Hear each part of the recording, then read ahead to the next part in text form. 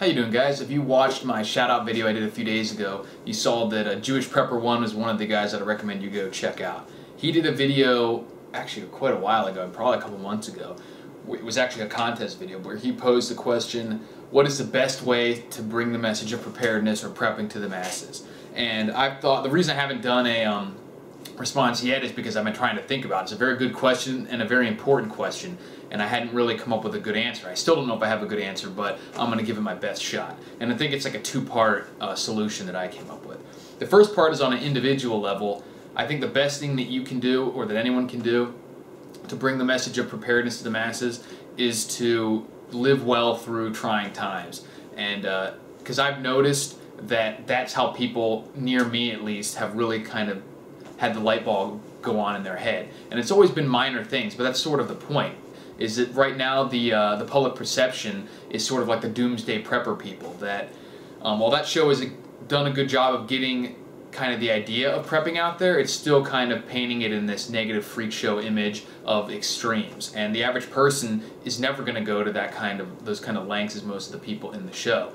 And so because of that, they kind of just don't do anything.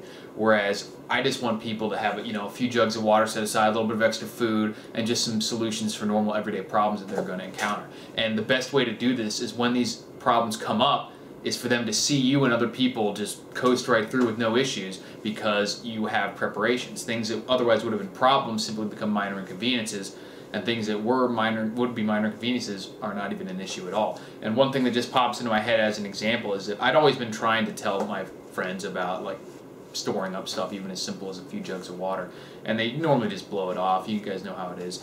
But one time, one of my friends who had always talked about it, I saw him, and he said that his water had gone out in his apartment, and he was, like, oh, I had soap all over me, I couldn't even rinse off. And I was like, oh, may have been a good idea to have a couple jugs of water sitting around, huh?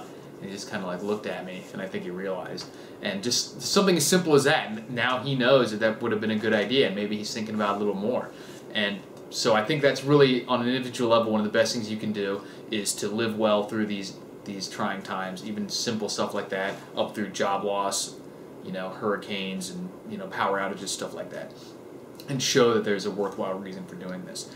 In terms of the country as a whole, or the world even, what's the best way to get the message of prepping to the masses? I think it'll be through the entertainment industry, through like fictional portrayals of prepping, but in a positive light, and not to the extent of like doomsday preppers, to where they kind of portray this as like I said, it's like a zoo exhibit, like a freak show. It's supposed to be kind of shocking to people. That's why the show was made.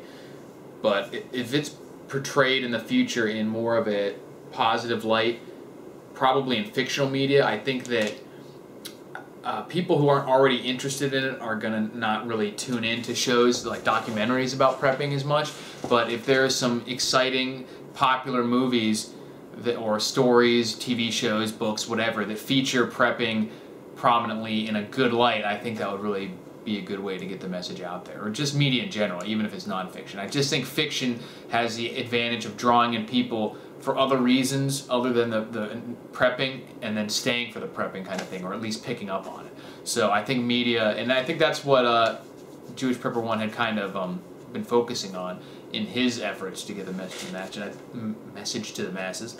And I think that's the best way going out. I mean, it's in this day and age, that's the best way of communication, certainly the fastest and most widespread. So I think that's going to be the best option going out. So let me know what you guys think.